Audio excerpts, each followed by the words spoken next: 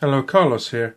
In this video I'll be showing you how to reset any Samsung device, which will remove any pins or pattern codes that you don't know, and also wipe the device of all data that can be used by somebody else. It's very easy. It's the same across all of the Samsung phones. It can be used on any version practically.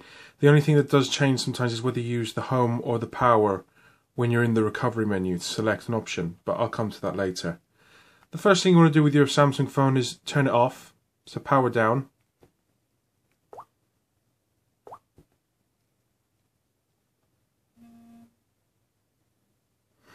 Now that's powered down, what we're going to be using is the volume up, the home, and the power key. Now we need to hold those three buttons, so volume up, home, and power, till it vibrates on. You'll see recovery booting. We're now in the recovery menu. We're going to use the volume buttons to highlight an option. We're going to use the power button to select the option. So all we're going to do is we're going to go down and select Wipe Data Factory Reset. Press power and say yes. And then you'll see at the bottom it's wiping the data and formatting. That's done now. You're back at the menu.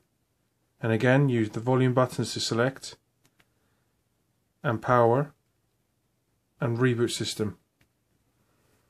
Now just give that a few minutes and your device will be reset.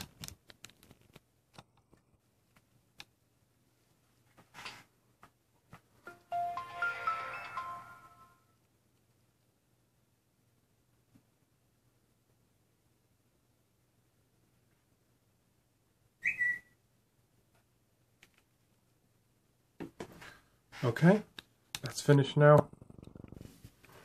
You'll be presented back at the setup startup screen as if it were a new device, and you can just go ahead and set it up. No locks or anything, and you can set it up as a new device. Thank you very much for watching. I hope that helped you.